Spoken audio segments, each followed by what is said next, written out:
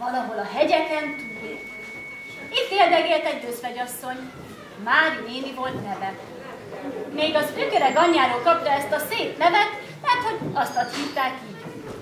Szóval, ennek az özvegyasszonynak volt 3 gyönyörű szép leánya, Mariska, Boriska, meg Veruska. Egyik szebb volt, mint a másik. Tudjátok, a napra lehetett nézni, de rájuk nem.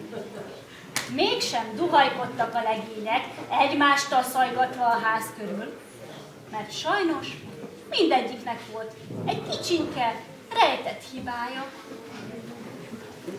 Korsót, bögrét, pénzes csuporot vegyenek, jöjjenek csak közelebb, szép az árum, olcsón adom, tálat, kancsót, asszonyok, jöjjenek csak közelebb, bögrét, csuprot, tálat, jöjjenek csak, jöjjenek, közelebb.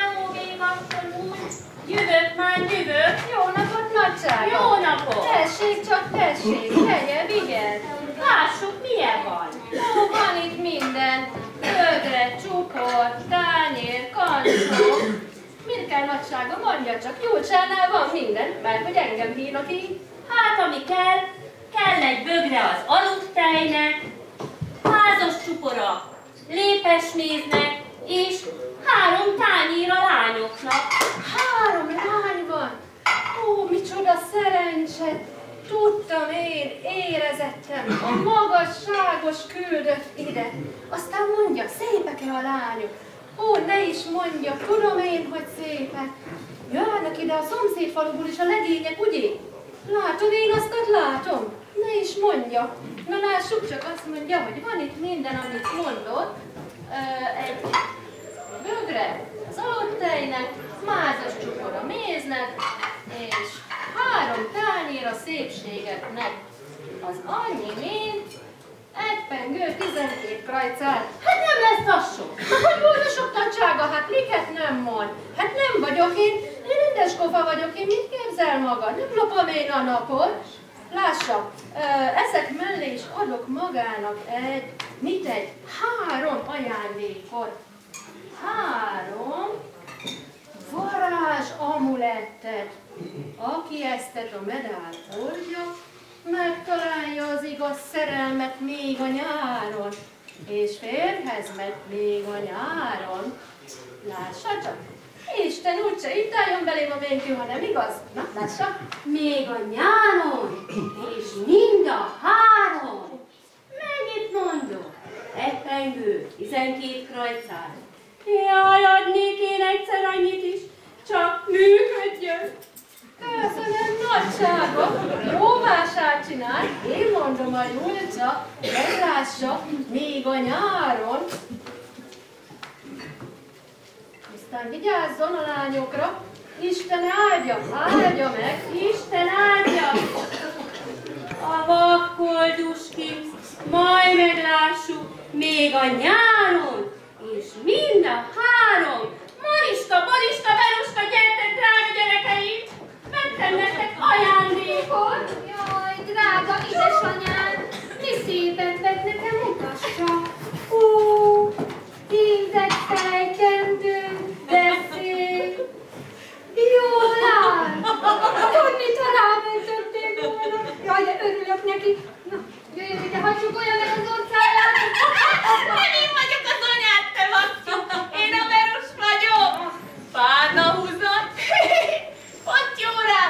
Csak egy kis torpihe kell rá! És elmehetsz benne a bolondbárba! Ugyan már istentelenek! Így szóval sem tudjuk meg, mit kaptunk. Ne lövögj már, amit lesz, álljon taglak! Te meg ne arra lesz, mikor itten állunk. Na mondd, édeszanám, mit vett? Édes Istenem! De kell ez a medál! De nagyon kell! Kaptok tőlem egy-egy hűvös medált! Ezek segítségével még a nyáron férhez mentem. Ha maga mondja, édesanyám. Férhez menek én is? Férhez ment Boisz, a nájon, Hát mit vagy te, hogy a nyájhoz mész? Majd megkér egy szép nagy most!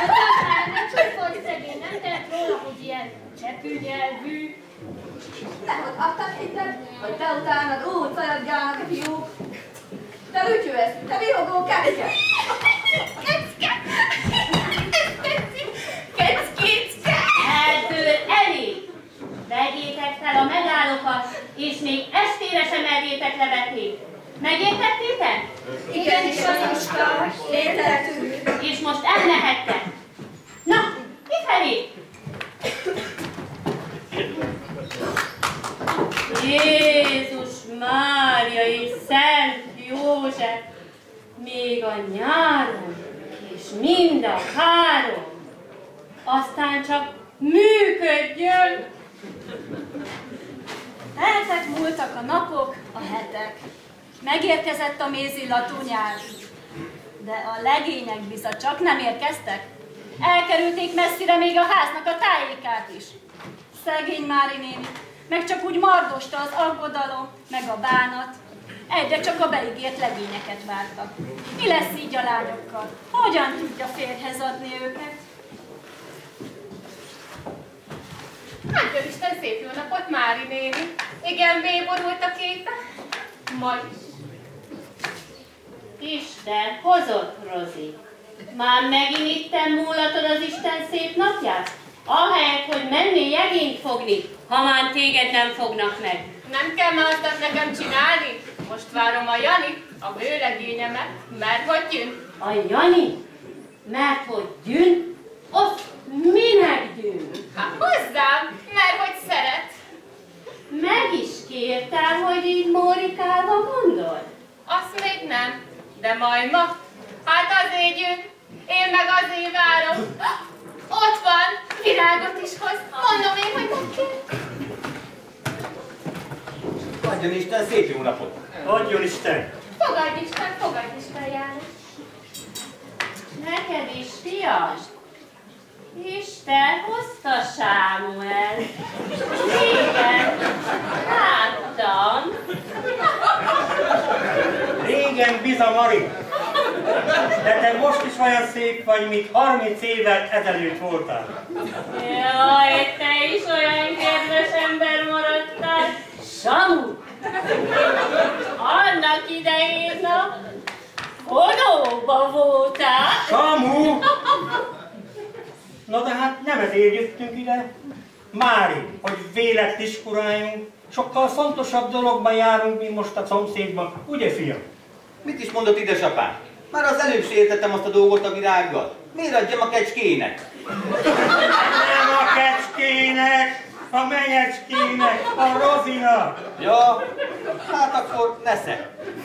Kinek a fiét. Most már akkor fog te. Neked hoztuk. Virág. Gyerétek. Nyuszi! Hallja, édesapám! Nyulat kapunk érte! Mégis a okos ember maga. Tudja, hogyan kell jó üzletet kötni. Deréklegény, igen deréklegény, csak egy kicsit süket szegény, de a karja olyan, mint a vas. Az, olyan, mint a vas. De jöjjenek már beljebb, édesanyám sütött finom fogácsát. Jöjjenek bátran. Miért menünk hátra? Menjél be! Kicsit süket szegény, de a karja olyan, mint a vas. Az olyan, mint a vas. De hát süket! Rozi! Rozi! Csak tudnám, mivel fogtad meg. Az eszeddel biztos nem? Hát, itt van, azt megkéri. Hát, mégiscsak egy legény. Egy legény! Lili, egy legény! Jaj, csak erre jönne. Meglátná az én szép lányaimat. Hát, ha valamelyik megtetszene neki, hát én neki adnám. Halljuk csak nem esüket. Jaj, szegény árva, szegény árva. Mindjárt már öreg agyám, nekem szól. Nem süket. A kuzsálkor tudja, hogy én árva vagyok. Jaj, onnét, édesfiam, hogy én azt megérezettem, mert én nagyon szeretem az árvákat. Olyan gyenge az én szívem, ha árvát látok. Az csak ugyan árva vagy, édesfiam. Hát mint az ujjam, néni. Se anyám, se apám, se testvérem, csak a nevem. De az becsületes magyar név, Mátyás. De magának csak Matyi. Mert lássa, nem vagyok én olyan nagyra törő. Éppen állást keresnék, ha úgy. Jó lesz nekem bármi, mert hogy igen erős ember vagyok, ám én. Elhiszem, fiam, el. És amiért ilyen jó szívem van, ki is tanáltam én neked valamit. Van én nekem 3 szép disznó. Ezeket minden reggel kihajtod a mezőre, este meg haza. Én minden reggel kiteszek neked ide egy kupica pálinkát. Meg estére is egy kupica pálinkát. Egy hétre pedig fizetek neked egy pengőt. Jó lesz, te édesfiam. Felcsapsz-e nálam kiskondásnak? Egy pengő? Meg 2 kupica pálinka? Ma hogy ne csapnék néném azt, hogy ilyen jó világ még öreg apámnak sem volt. Pedig már régen meg volt. Itt a kezem nem disznólát. Elfogadom az állást. Jó van, fiam, jó van. Így is lett. Az asszony minden reggel és este kitett egy jó pohárba pálinkát az ablakban. A legény odament, megitta, jó kedve kerekedett, jó nagyokat hüttyentett az ostorával, a disznók hátuljára, aztán ment a dolgára. És ez így ment nap mint nap. A lányoknak csak az ablakból volt szabad figyelni a legényt. Nézték is szegények egymást taszigálva, mert hogy igen megtetszett nekik a kiskondás. De hogy szavamat ne feledjem, az özvegyasszony, amint eltelt az 1 hét, kiállott a kapuba megint, és úgy várta haza a legényt. Hallod, de édesfiam? Hát erősen megtetszett nékem a te maga viseleted. Mondok én néked valamit. Van nekem 3 szép leányom. Estére gyere el hozzánk vizitbe. Ha valamelyik megtetszik, hát én neked adom. Adok neked földeket, marhákat, olyan gazdag embert csinálok belőle, hogy nem lesz még egy ilyen a faluban. Jó lesz-e, fiam? Jó, hát. De kérem az 1 pengőt is, amit én megszolgáltam. Itt van, édesfiam, itt van. De estére elgyere, várunk. 1 pengő! Hínje! Nagyobb úr vagyok, mint a Turióska. Azt mondja, 3 lány. Az egyik csak jó lesz feleségnek. Főzöm, mosom, varni tudjon. Este fölmelegítsen a házon. Más nem is kell. Jó lesz hát, ha valamelyik csak jó lesz. Földet, marhát adnak vele. Valam menném, Matyi, el nem fogadnád. Hát ez csuda jó lesz, vendégség nálunk. És jön a Matyi, az én Matyi. A mi Matyikán, drágám, a mi Matyikán. Inkább ezzel próbálkozzál, te tókszemű. Tudod, mikor a te Matikát? Majd ő eldönti, kinek lesz a Matikája. Matricája! A Boriska matricája! Hát biztos nem fog ragadni az a matrica, nekem elhiheted? Vigyázz szállra, mert úgy taknyán tenyerőleg, hogy helyre kattan az a legjobb fejed, utána irogó, jecke. Álljatok meg, hagyjátok abba. Ó, de ostobák vagytok. Ezzel a viselkedéssel csak elijesztitek a háztól. Veruska, igazán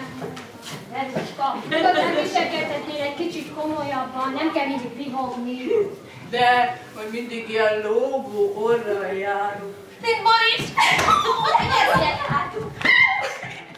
Vajon, velem akarsz a szemteljeskedni? Hát neked adon csaplak ez alatt törölközömmel! Ki sem tudod mondani, hogy törölköző, de szépítő nőnöke, mondd szépen! Állj, még nem fejeztem be. Boris, nem beszélhetsz ilyen közönségesen, ezzel rontod valamennyiünk esélyeit a házasságra. Csak nekem jutott eszembe, hogy a házat kicsinosítsuk, mire a Matyi megérkezik. Ja, az előszoba fogassa! És ti a veszekedésen kívül mit tettetek? Tessék, fogd ezt a rongyot, azt mossál föl vele. Igen, és főparancsnok asszony, és a felmostam anyuska ünneplő váltendőjével. Mi lesz még a dolgok? Addad már ide, de etemeld! Mi kaj teszel adnak? Na, ide figyelj, te vaktyú! Ne olyan csorgasz nekünk, Nem van az anyánk. Nekem milyen munkát akarsz a nakamba vajni? Halljad, fél pajancsnom, nincs több pajancs. Neked muszáj mindenbe belebihoznod? Már megint nem fogadtok szót, pedig én csak jót akarok. Mindjárt itt lesz anyácska, aztán majd nem látjátok, hogy bal lesz. Hát mi van itt? Na, ugye, én megmondtam. Úgy veszekedtek, mint a kutyák. Mindjárt jön a vendég. Verus, hát hogy néz ki a hajad? Boiska Tupi a neve, az új frizurát. Mariska, igazítsd már meg a ruhádat. Mert ezek az istentelenek csak veszekedni tudnak. Mariska, te mit akarsz csinálni az ünneplős válkendőmmel? Adod ide gyorsan. Én csak megmentettem ettől a gyütyőfejűtől. Megköszönik? Vagy piát köszönik meg? Most jól figyeljetek, mert még egyszer nem mondom el. Férhez akartok menni még a nyáron? Persze. Persze, favágóné lesz még a nyáron, Boris. Favágó. Verus! Én is. Akkor mindent csináljatok úgy, ahogy én mondom. Ezt a tűt leszúrom ide a szőnyeg szélébe. Ha itt lesz a vendég, akkor Mariska, azt mondod, nézze édesanyám, egy nő van a szőnyeg szélénél, még lámpavilágnál is meglátom. Felveszed, és leteszed oda az asztal szélére. Érted? Hát, azt hiszem, igen. És úgy teszek mindent, ahogy édesanyám mondta. Boriska, amíg a legény valamelyiket meg nem kéri, egy szót se szólsz. Annyit se, hogy igen vagy nem. Csak szemérmesen pislogsz, de nem szólsz. Értetted? Boris? Értem hát. Nem szóljok egy szót sem. Csak bólyogatok, azt is csak tónék. Verus! Ha kimered nyitni a szájadat, én a sütőlapáttal ütlek agyon. Nem vihogsz, nem ugrálsz, nem énekelsz. Értetted? Még levegőt is csak akkor veszel, ha így szólok. Ezt azért nem komolyan gondoltam. Vágyhatott volna még egy kereszt. És a medálok rajtatok legyenek. Hát, ha ez segít. Istenem, csak működjön.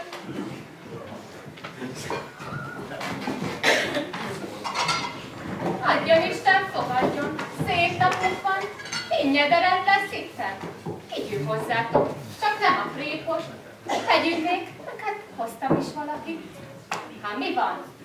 Megkukutatok? Nem szabad beszélni. Jön a Mati, ez megkér. Na majd pont téged kérlek, te csöpű nyelvi. Matika, gyága Mati. Nem megmondta édesanyánk, hogy ne beszéljetek. Majd én szólok, ha kell. Úgyis én vagyok itt az ész. Ez nekem beszél. Adj Isten neked is szépséget. Hát ez ki? Én vagyok a Verus. Hallod? Hát téged, melyik jutas felhő pottantott ide, he? Békén nem mutatkozzak az én? A szájadat meg csukjad be. Ez itten a Jani, a vőlegényem. 2 hét múlva esküszünk, elvesz engem János. Hát lasszi lesz, tánc lesz, lakodalom, muzsika! Ajos se, ennek is bevitt. Viselkednétek egy kicsit komolyabban. Gratulálok. Gratulálok. Neked is. Mi van? Már menjünk is. Enni nem kapunk? Vagy egy kis bort? Gyere János, még olyan sok dolgunk van. Össze kell szednem a kerengémet, már varják a mennyasszonyi ruhára. Meghívjuk a fél falut. Ide is azért gyűjtünk meghívni anyátokat, meg titeket. Mert hogy mégiscsak szomszédok volnák, vagy mifele. Szóval jöjjetek el. Még beszélnünk kell a pappal, meg a kisbíróval. Holnap kidobol. Gyere Jani, mennünk kell. Gyere, sok a dolgunk. Mi van? Menjünk, Bori? Gyere csak, gyere. Jó van, menjünk, nem látom. Akkor is azt mondom, Ajos se. Ez még jobb, mint mink.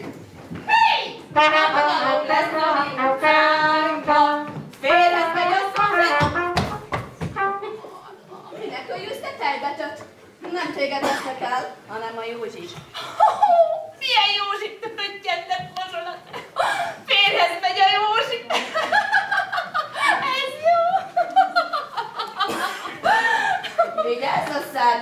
megjárod? Téged még az a süket Jani sem vett volna, pedig milyen szép pár lennétek. Szegény süket, úgy sem érteni, hogy mit magad. Ha nem fogod be azt a jeccses pofádat, majd én betapasztom. De ugyantott leszünk, te vihogó majom. Na most fejezzétek be, vagy egyikük se megy férhez. Mindjárt itt a Matyi, erre gondoljatok.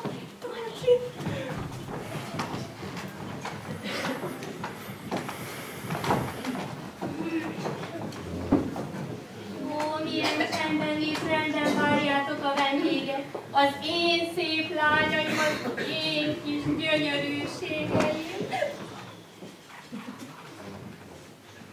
Mariska, a tűt oda tettem. Látod? Hát, azt hiszem, hogy igen.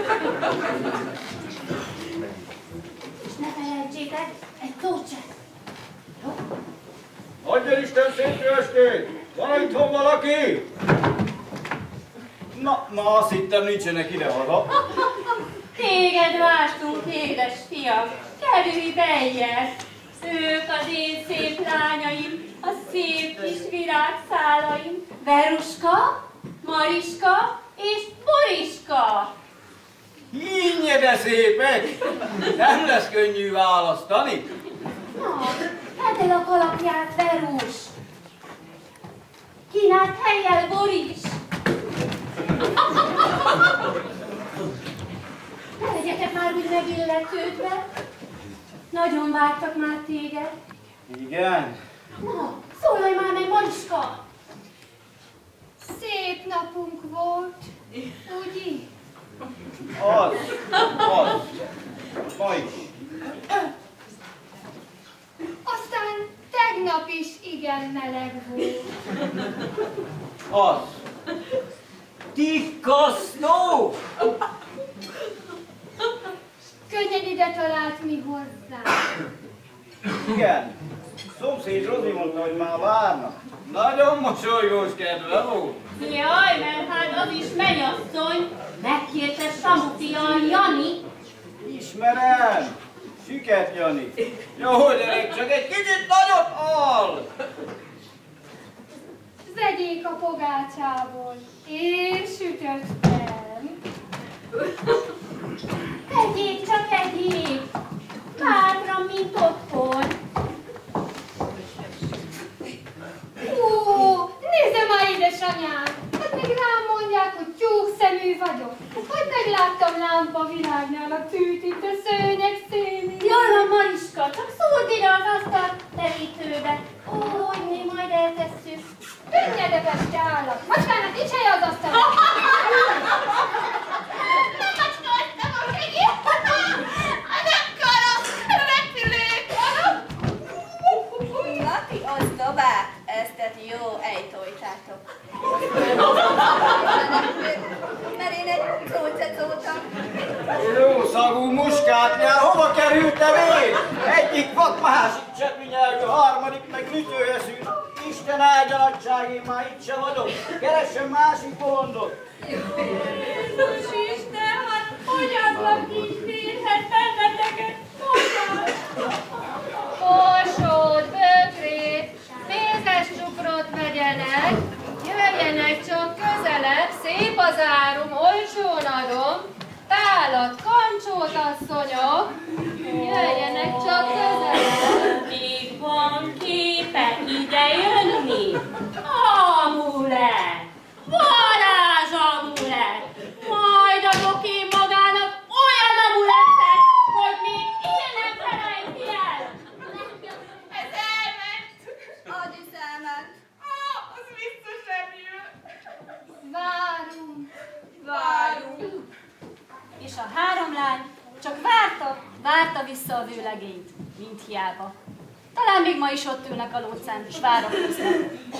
Senki a mai napig egyet se vett feleségül. Legények, amikor házasodni akartok, menjetek oda, s vegyétek feleségül őket ti.